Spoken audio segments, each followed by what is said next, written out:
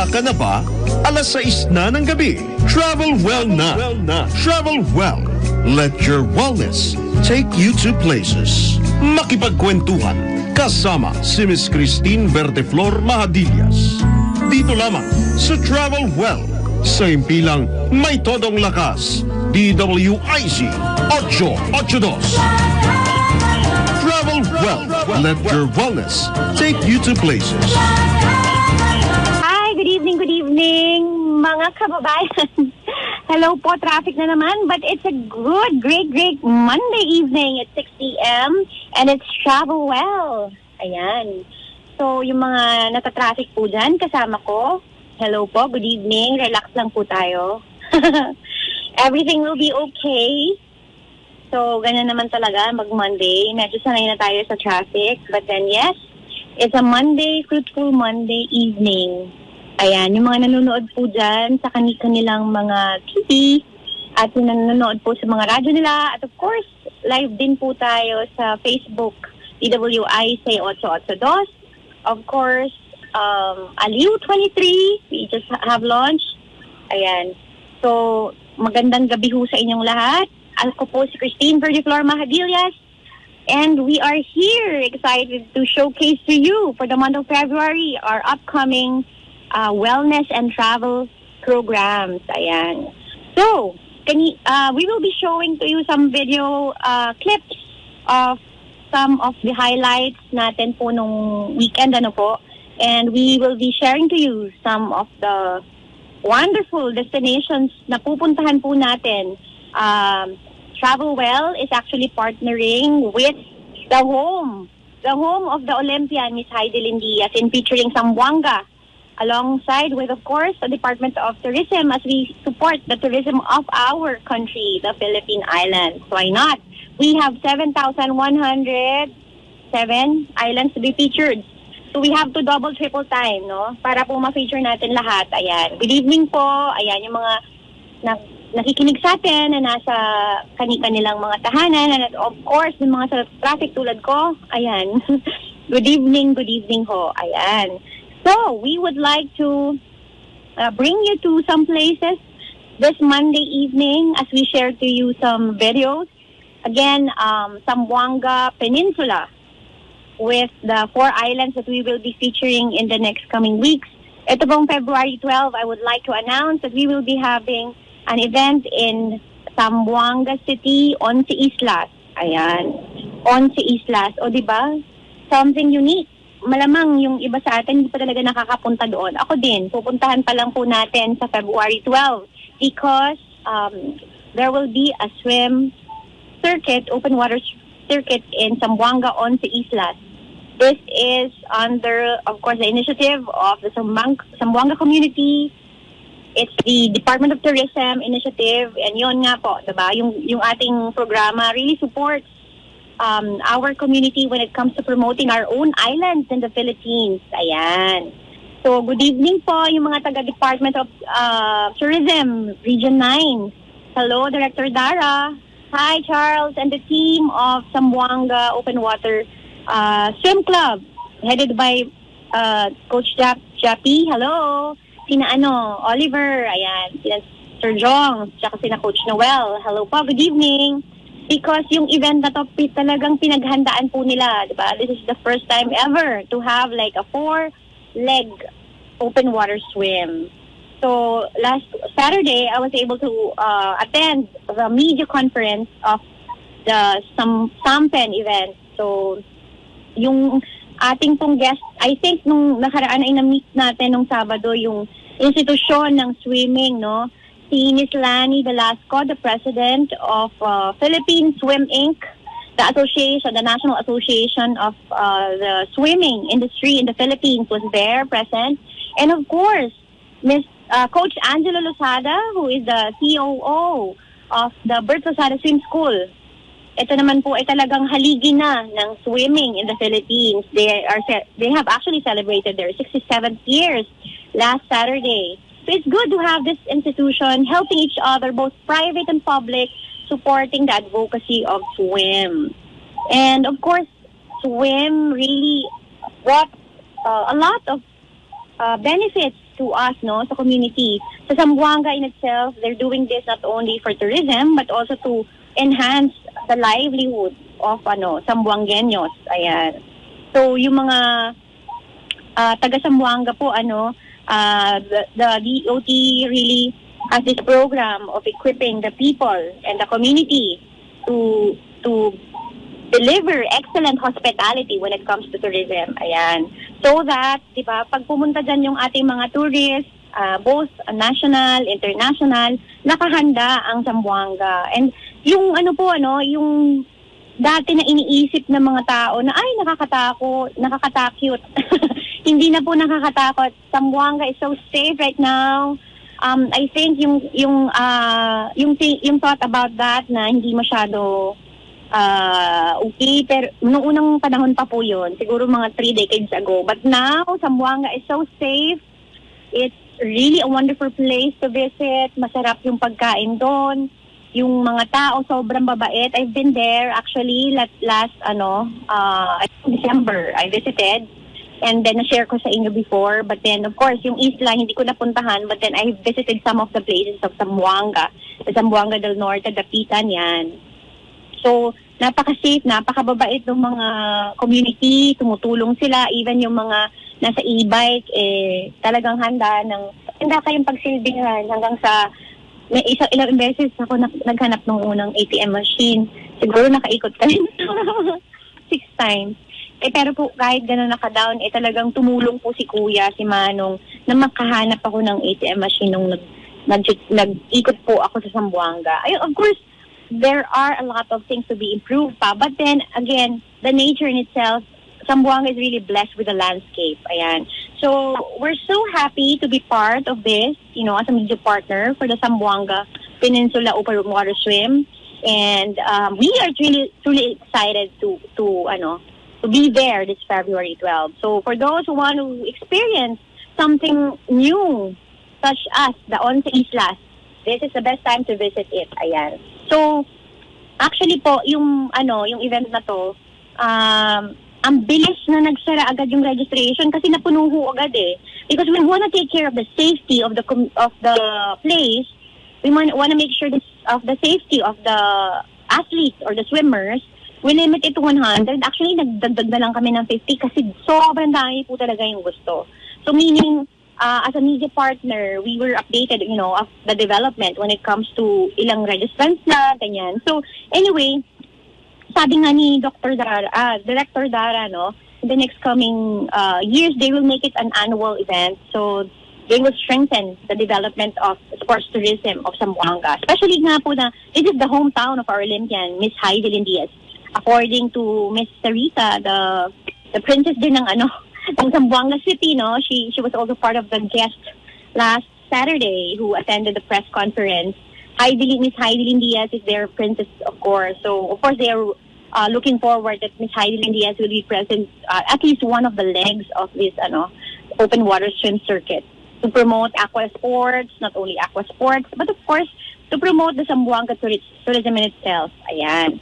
So, okay, before we proceed, sige, let's showcase the videos, the wonderful videos, so that we will get to have a taste of Zamboanga on sa Islas. Travel well. Let your wellness take you to places. Kasama si Miss Christine Verdeflor Mahadillas. Good evening again. This is Miss Christine Verdeflor Mahadillas, ang inyong lingkod po for Travel Well. Ayan, so you've seen the videos kanina. Sobrang ganda, no? Philippines really blessed to have this kind of destination, this kind of landscape na i-compare niya naman po talaga sa ibang bansa, walang kanauma ang ibang bansa, di ba? Ayan, the most wonderful beaches, the most wonderful landscape, nandito po sa Pilipinas. Kaya meron nga tayong 7,000. Yun nga po, sabay-sabay natin i-explore yung mga isla sa Pilipinas. Ayan.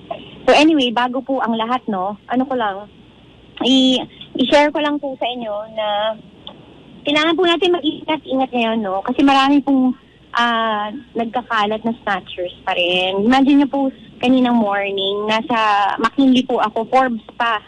Kasi from Ayala, usually po pag morning, nag-jogging po ako, yung kahabaan ng McKinley going to Forbes, ginajog ko lang po yon every morning. Ng taon po, syempre, habang pabalik na ho, minsan, nagte-text po talaga tayo. So, kasi wala naman hindi ko ini-expect na area pala ng Forbes, McKinley, meron ding snatcher at nakasakay po sa motor. Nakita ko, uniform siya Siyempre, hindi ko ma-judge kung ano yun, kung yung ano ba yun, kung ano bang brand yun ng motor. So anyway, mag-ingat po tayo and siguro lesson learned na rin sa akin na huwag gagamit ng phone while on the road. Kahit naglalakad, nag-jog, nag-aantay ng sasakyan, whatsoever. Kasi kanina, I am to send a quick email ng maaga. So, ginamit ko yung phone ko while I'm on the road. Kasi nga hindi ko naman din expect. Akala ko hindi uso ngayon yung mga ganyan. Pero uso pa rin pala. Anyway, sige po. So, yun lang. Mag-ingat-ingat tayo ngayon, lalo na mga panahon na to, po. So, ayun, mabalik po tayo dun sa sa pinag-uusapan natin na home of the Olympian. So, napakaganda ng Zamboanga, napakaganda ng mga island po ng Zamboanga, po. So, yung kanina, yung pinalabas po natin, we will be showing to you more of those video after this. So gusto kong ipalabas ulit sa inyo yung mga videos, no? There will be more videos. Let me show to you. Yes. Hello, good evening. Good evening po. Ayan. I'm here. Ayan, nakita niyo na ba ako? Ayan. Good evening. Ayan, ganyan. The show must go on. Ayan, kahit na wala ang aking phone. Ganun talaga. Anyway, sige po, nakita niyo yung video kanina. Sorry. Ayun, so we just want to make sure that, we can still give you the best of the best contents, no? That's why we're bringing you to places. Yung mga fini-feature po namin dito are not just the usual one. So, ayun po. Thank you. Maraming salamat sa pag-aantay. Kanina naka-audio lang ho ako kasi yun nga po. So something, hindi natin talaga, the show must go on, hindi natin minsan inaasahan na yun, mangyayari yung mga nawawalang. So mag-iingat po tayo, the good thing is, phone lang ang na-snatch at hindi ako, di ba? Anyway, so yun po, no? So we're talking about sports tourism kanina. And why not, diba? We are so proud to have Miss Heidelin Diaz as our number one, the one and only Olympian of the Philippines. And it is a must for us to feature. Saan ba nanggaling si Heidelin? Sa Zamboanga City, diba? So, gusto natin makita, ano ba yung environment meron ang isang Heidelin Diaz when she was growing up. And we will be featuring that. Yung gym na pinatayo niya, kasi she herself has advocacy as well for her community. Ang maganda po yun nga tayo mga Pilipino, talaga parang we always think about not only ourselves but also others talaga. Yun naman po talaga yung nakaka-bless, So, the moment that we have success, we want to share it with our loved ones, with our friends, with our community. So, yun naman talaga yung totoong success. Success is not just about achieving your own goals, but achieving your goals together with your loved ones and even the community. Kasi mas fulfilling po ang life pag nasi-share po natin sa iba. So anyway, yun nga po So and we're so happy that last Saturday we were able to witness the collaboration and partnership of both the private sector and the public sector when it comes to really strengthening and boosting the sports tourism in the Philippines. So yun nga po nung Sabado nakakatuwa na even for a short notice, I guess, the team of Coach Angelo Lozada, who is the son of Mr. Bert Lozada, who's been there for 67 years na in the industry of swimming, was there. Even though nagse-celebrate sila ng 67th anniversary, he didn't miss the press conference of the Zamboanga Open Water Swim Circuit because in a way they will even support the new sports, aqua sports tourism in the Philippines. So Miss Dara, I think the Department of Tourism Regional Director along with the team ng Zamboanga community are so happy. They're so excited dahil tuturuan po ng club along with the schools yung community kung paano. Kasi minsan kahit tayo napapalibutan ng dagat, It's also good to train our community kung paano yung life saving, kung paano yung kunwari marunong tayo lumangoy pero minsan iba yung iba yung langoy. Ano ba yun? Langoy aso. But then what we're trying to say is that as we boost the tourism industry, definitely we want to have like be surrounded with equipped coaches, no? So equipped coaches and equipped tourist guides so that yung experience po ng nung ating mga turista will be of course excellent pagdating dun sa destination. Because, of course, aside from the beautiful destinations that we have, we would like to also make sure that we can deliver excellent hospitality. And not only hospitality, our people are really knowledgeable enough to extend their services when it comes to assisting our tourists. Ayan.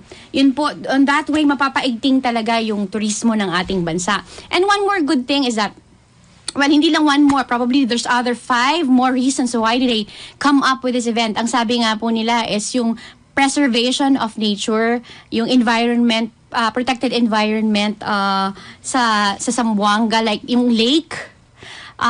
One of the lake actually, this is the first time that they allowed for us to have like this kind of event, no? So, but the good thing about it, yung community, tinuruan talaga sila kung paano i-preserve yung nature, yun. So, same thing with what I shared to you last time, no?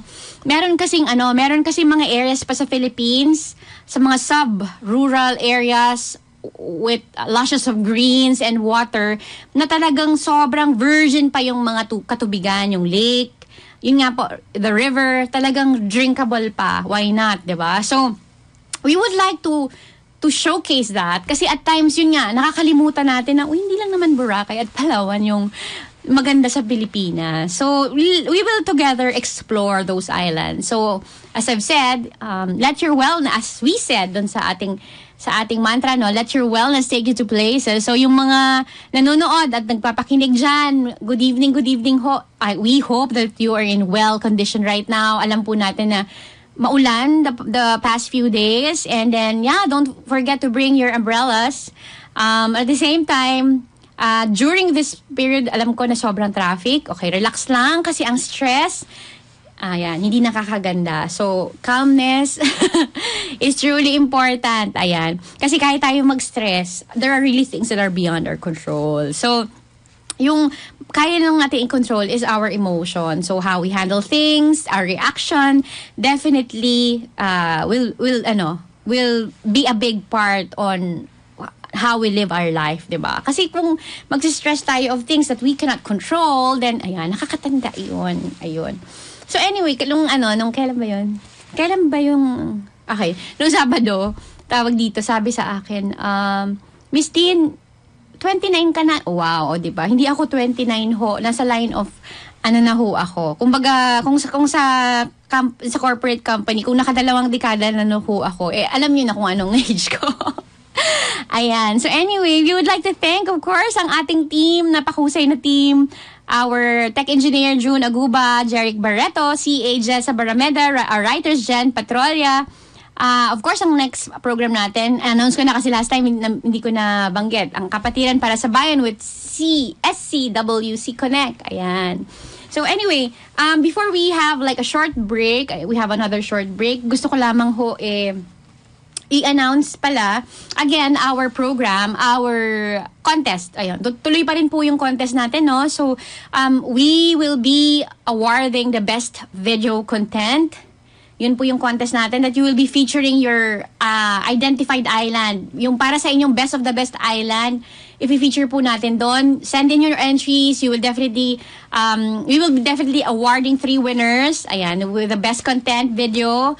Kung saan man yan, sa likod ng bakuran nyo, nagpunta kayo sa beach, kung saan mang sulok ng Pilipinas, basta nasa Pilipinas po, you can send in your entries and share to us so we can feature you together with your destination. Ayan, here at Travel Well. And then, yung isa would be, di ba yung isang contest pa natin is that we would like for you to take part of this show as we develop yung musical scoring po natin ng Travel Well. Kasi kung napapakinggan nyo, parang ano ba yun? Pearly shell ba yun? Maganda siya, of course maganda siya. But we would like to evolve and make it more young, hip, para makakonect din po yung younger people and younger generation natin. Ayan. So anyway, I still have 5 minutes. I would like to, give this, share to you some insights lang, no, nung nakaraan. Because I have experienced these things na parang, I have discovered new things na gusto ko lang i-share. Kasi parang, sa akin parang, it's new na napakinig ko tong yung meron kasi akong na-discover kailan ba yun? Last week, okay. So there are friends na in-endorse sa akin para magpatulong, to, in a way, because, aside from the show, no, I have also my own business po, no. So, but then, anyway, ang discover ko lang, alam niyo ho yung athletes na tinatawag. Kasi there are professional athletes and even Olympics and then Southeast Asia, SEA Games has this what they call esports. Ayan. So, ang esports po, hindi po siya yung bawal na, hindi po siya gamble. But esports is a form of sports digitally. Okay? So, kung kilala niyo si Miss Alodia, she's one of the pro when it comes to tinatawag ditong e-athletes ba? O, di ba? Athletes talaga sabi ko. Yung mga younger generation, alam nila to. Kasi talagang naglalaro sila. Okay? So, yung mga parents dyan, sige, titignan nyo kung anong nilalaro ng mga anak natin, no? But then, I think, before we proceed, we have to have a short break at 6:50. Yan. So, okay. I'll be back. Travel well! Travel well. Let your wellness take you to places. Kasama si Miss Christine Verteflor Mahadillas. Alright, good evening po. Again, this is Travel Well. Hello, good evening, Monday evening. It is a wonderful Monday evening. Anyway po, kanina, as I was sharing to you, ayun, so, yung mga kabataan po natin, kung makikita natin, they're really into this esports that they are saying. Akala ko nga talaga noon, parang hindi ko masyadong naiintindihan yung esports. Paano naging sports yan? Ano yung sports na yan? Paano naging sports yung games? Games nga eh. Pero naunawaan ko, when I spoke to one of the team manager of this kind of so-called esports, sabi niya, kaya nga siya nasa SEA Games eh.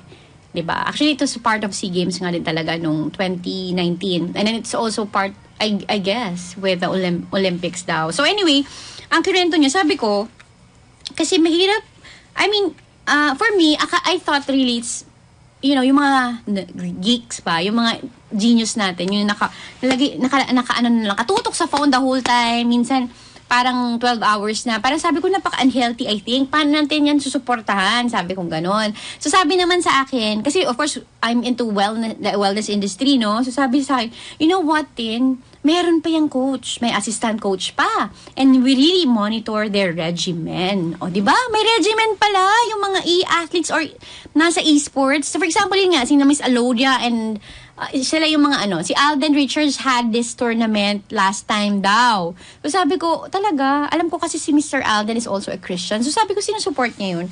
Yes, because it's also, it's actually not bad to have esports. Siguro yung connotation ng iba is about, kasi iba yung esports, tsaka iba po yung e-games. Ayan po.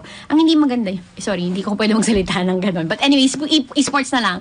Of course, we are a positive, optimistic show here. So we would like to promote things that are for wellness. Ayan. So anyway, again, kaya nga po gusto kong enlighten, no? There's nothing wrong with esports. Okay? So that's why they call this gamers or players or athletes. They call themselves athletes talaga ho. Okay? We can research on that. So, meron silang coach, may assistant coach, and you know what? They only use the digital devices until 11 p.m. And they make sure they had 8 hours of sleep. And in the morning, upon waking up, they would eat the right kind of food and breakfast. And at the same time, okay? At the same time, bago sila umupo at gumamit nung pagiging esports athlete nila, ay nagbabasketball sila at talagang pwede na lang gawin yung 100 push-up bago daw po umupo at gamitin yung platform nila. So, It's good to know, no? So, kaya pala tinatawag silang athletes because they also observe a regimen or discipline. Ayan. So, this is an enlightenment for those moms, dad, who are worried about their children. Uy, yung anak ko mahusay kasi parating awardee, pero nag-aalala ako because I don't think he is, having a balanced lifestyle with the e-sports. Ayan. So, yung e-sports po, this is something with discipline naman and regimen. So, wag po tayong mag-alala. And especially na if your child is part of the athletes team, na may coach, may assistant coach, ibig sabihin po talaga there are serious athletes, professional athletes, meaning they are being monitored to follow a certain regimen, na may enough sleep sila, may good nutrition, and at the same time, they really exercise. Ayan. So, sabi ko nga, sige nga, i-feature nga natin yung team na ganon, talagang nag-o-observe ng ganon. O baka chika lang yon. But of course, yes, I believe in that because yung mismong si Mark, the manager of one of the team na nag-join dun sa tournament ni Mr. Alden Richards who won has really witnessed this kind of dynamics that the esports have. So again, it's already a new sport. It's because they are also observing a strict regimen when it comes to being an athlete. Same as the athlete. That's the discipline of being an athlete. Ayan. So anyway, yung sinasabi ko kanina na we will be going there in Zamboanga by next week. So we will be sharing to you the highlights and the unique spots and destinations doon po sa Zamboanga. So abangan nyo po yan next week po. So anyway, yun.